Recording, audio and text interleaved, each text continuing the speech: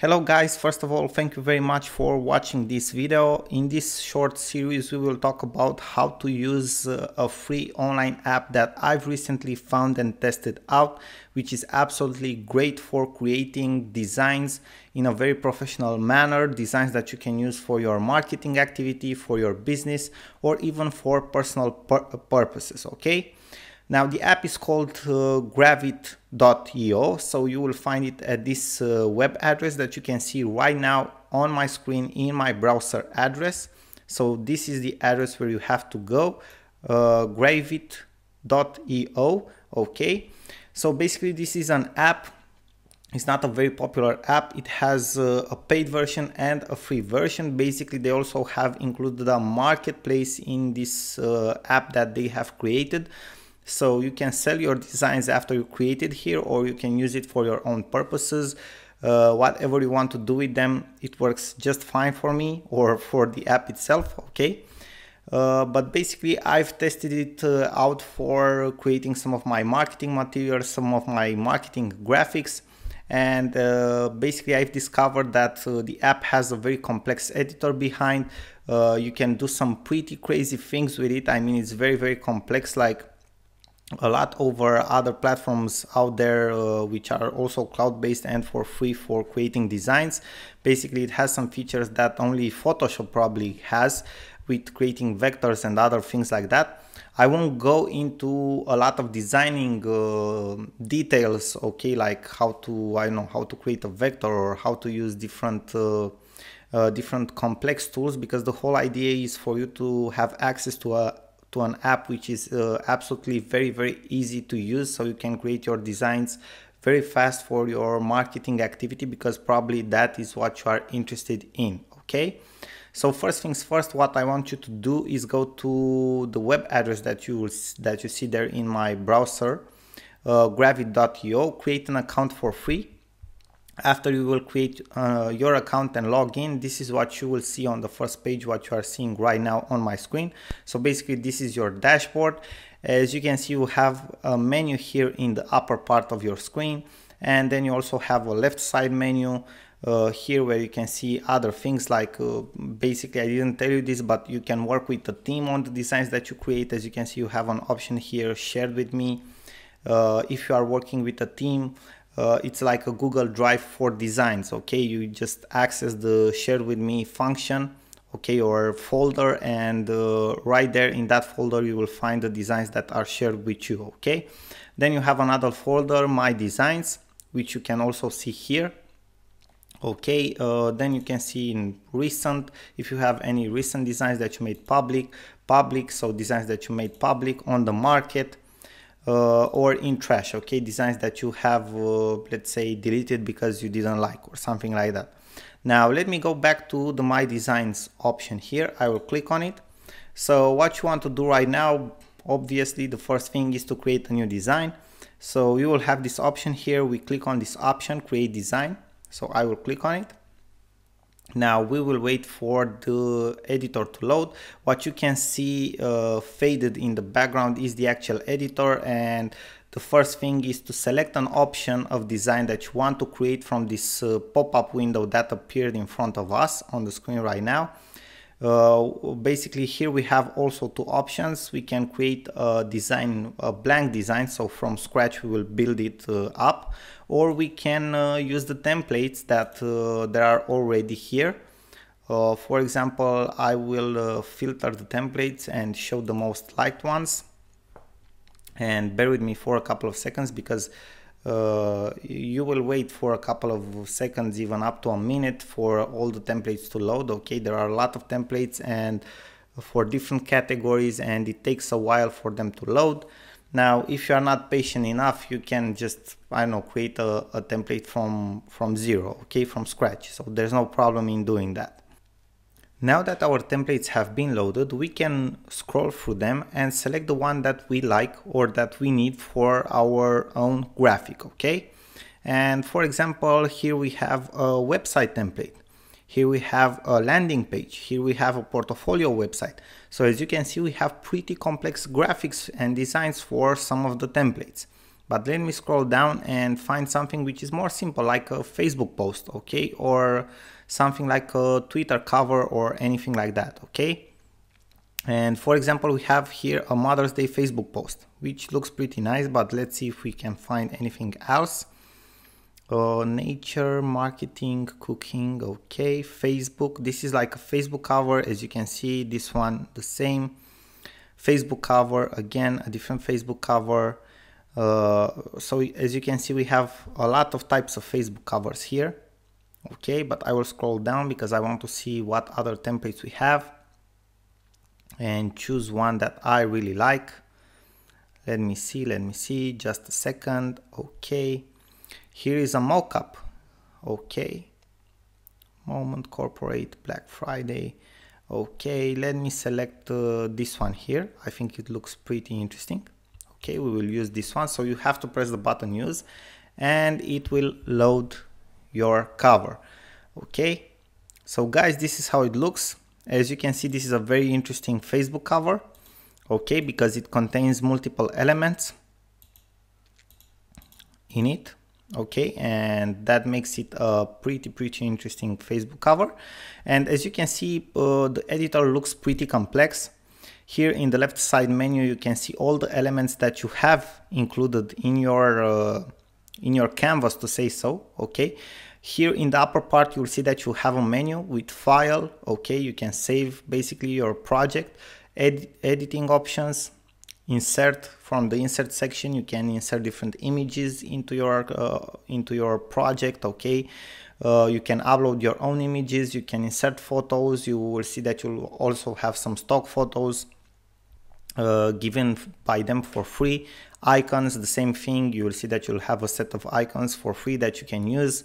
You can insert from market, okay, you have that market I've told you about, where you can find different elements that you can insert, or you can insert a new layer, okay, because it's an editor based on layers, okay. So you will create images that are very complex based on different layers with different elements. That's the whole idea, okay. As I specified to you earlier, it's a pretty complex editor. Now let me go back because I will show you a little bit later how to insert a new element. You have modify, okay, the modify function where you can basically select different elements, and you have some modification commands here which are pretty simple. Though the editor, it's very basic, it's like a drag and drop. As you can see, you can play with it very easily. Now let me show you. For example, we have selected an element here, okay. As you can see, we have two options here in the upper menu, forward or backward.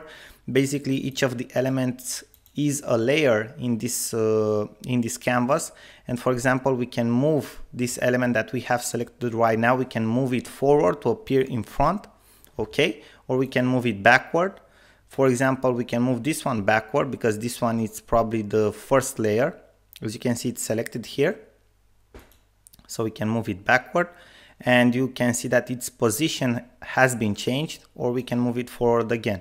So this is one way to do it, okay, to move layers forward or backwards. Or another way to do it is just click on it in the left side menu, okay, and reposition them, okay, as simple as that. Let me undo this, okay. So you just have to reposition them, which is very simple, okay. That's how you reposition them. You just have to follow what I am doing right now, okay, but be very careful to follow that red line, okay, because another option that you can have is overlaying images. So basically, you put an image in an image, and you won't get the result that you want, okay, by doing that. I will just press the undo button right now. So another very cool thing that for most of the free cloud-based online graphic editors don't have, so something that the other editors don't have and this one has and works very well, it's the undo or redo functions, okay, which are pretty complex, and oftentimes they are available only for paid versions of cloud-based apps or only for softwares that you have downloaded already to your computer and installed there, okay. So a lot of times you don't have these functions for free softwares, but for this one you have, okay. Now let me show you other options that you have here, okay. The view section, because we haven't finished with the menu yet, okay. So you have different options to view, okay, your editor, and the help section where you can find support, tutorials, hotkeys, documentation, and other stuff like that. Now let me show you other things. I want to insert a new media here, and for example, let's say that I want to insert a new icon to this to this template. I will just go here in the insert section. I will press the icon button, okay, and here you can see we have a lot of types of icons. Okay, if you scroll down, the list will just continue, okay, and continue. So we have a lot of options, right? And I like this one very much. Okay, for me it sends a message something like financial smart. Okay, so this is like a piggy bank, and you have like a light bulb here inserted. Okay, and let's put it here in a side because I just wanted to show you guys how you can insert a new icon. As you can see, you can work with it very easily. Okay, edit it, resize it. It's just simple drag and drop. Okay, very basic. Now let's say that I will delete this one for now. You just have to press the delete button on your keyboard and it will be deleted. Let's say that I want to change this one, okay, this element that I already have inserted here. What I can do right now, because probably I will want to change, let me see here, okay, we can add effects to this one, which is pretty interesting, right? Let me see, I want to change it, the fill. Let me go back, I've pressed on something. Okay, so maybe I want to change something at this element here, okay? For example, maybe I want to change its appearance, okay, to make it more faded. You will see that you will have in the element editor section here, basically here in the right side, you will have a menu where you edit your elements. So you will see that you have different sections here, okay, like the way it's positioned, okay. As you can see, you have different position stages here. We want it in this place, okay. We can flip it, okay, flip it horizontally, flip it vertically, it just depends on us. Then we have the appearance options here, okay, we can set the transparency from here, okay, just drag and drop. We can advance, we have different, let's say different filling options, okay, blending, overlay, for example, soft light, normal, multiply. Let's see the multiply, which looks pretty interesting, okay. We have different type of dashes, okay, arrows. So we have a lot of things here, okay, which are pretty interesting. We have a border. We can change the color of the border. As you can see, we can make it a little bit gradient. We don't want that. We want it something like this, okay, so it gives it a nice effect. So from here you edit the border. You can basically fill it, but you don't have how to fill it because it already has an image. We can replace it, which is pretty interesting. Maybe try something related. Let's see, city. Nope. Let's leave it like this. Okay, we can change the original size. We can crop it. We can change the colors. If we have any colors, we don't. Okay, let me go back. Now, original size. Nope, we don't want the original size. Let me go back. Can change the color.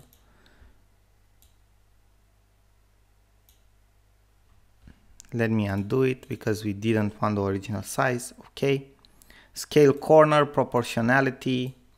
Okay, this is another option. Basically we can scale it from the corners. Okay, we can make it larger, smaller. Effects, we don't have any effects for now, but we can add effects if you want to. Okay, like blur, like fast blur. Can have a radius to it. Okay, we can make like an outer glow. Let's see, we can give it some shadow if you want to. Okay, you can see it's like a small shadow that appeared there. Okay, if you have a look, okay, at the shadow, the fast blur, Okay, we can make it like this. So you have a lot of options when you are editing something, right? So a lot of options when you are editing an element. Now you got the idea how to edit an element. It's pretty nice. Now, as you can see here in the upper part, okay, just above the canvas, you have some other options as well. We went through the undo, redo options, the zooming in and zooming out. It's something very easy, fit all, okay, so it will fit your whole screen. You have the select options here, okay, and you have other options, for example, like to insert shapes. Well, let's say that we want to insert a rectangle here, okay, we can edit it as well as other elements exactly in the same style as other elements. I will delete it for now. Okay, so we can insert different things from here like lines, triangles, stars. Okay, we can, I don't know, just play around, okay, and edit. And as you can see, this is like an editable element, which is very simple. We can add new text if you want to, like hello. Okay, let me show you an example. As you can see, it has been created a new layer here in the left side menu.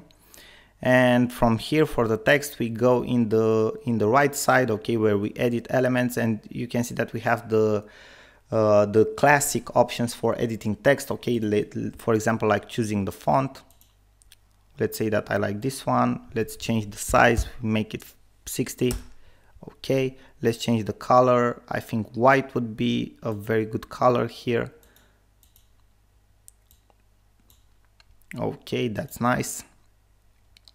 Fixed width, okay, we leave it like this.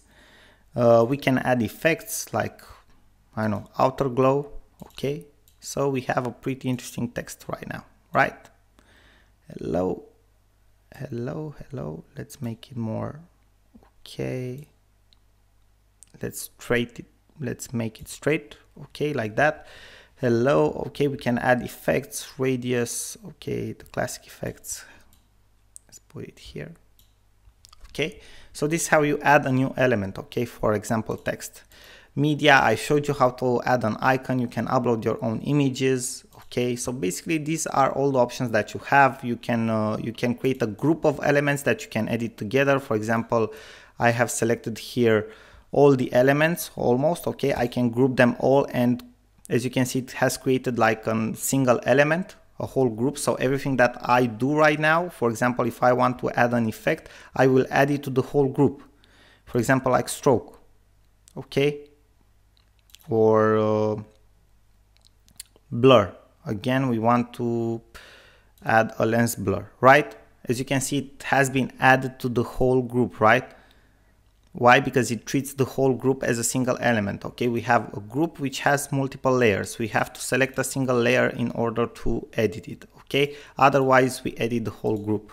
Okay, now let me select it all and press the button split. Okay, and again we have single elements. And you have seen how forward and backward works. So basically, guys, you have seen how this app works. Okay, it's pretty interesting, pretty complex for a web-based app which is for free. And you have some pretty nice templates, but even without the templates, the fun part is, for example, if I will press here new design, bear with me for a couple of seconds. So from the blank version here, we already have all the sizes set up for most common designs that are out there for social media or marketing. For example, if I want to create a Facebook cover, I just select from here the size that it's right for me, and I can start to design it from scratch. Okay, and I have everything that I possibly need to create a stunning design here with this app. Now guys, I hope this was helpful for you, this video. I hope that you would use this app for your marketing activity, for creating very cool designs and high converting designs. And I'm looking forward to see your feedback and comments upon this app, and I really hope you enjoyed this video, this series, and that you found it helpful. Again, thank you very much for your attention, and I hope to see you in my other videos and series as well. And till next time, I wish you all the best and maximum success. Till then, I wish you again everything that it's best for you, and I say to you bye bye for now. Sorin here.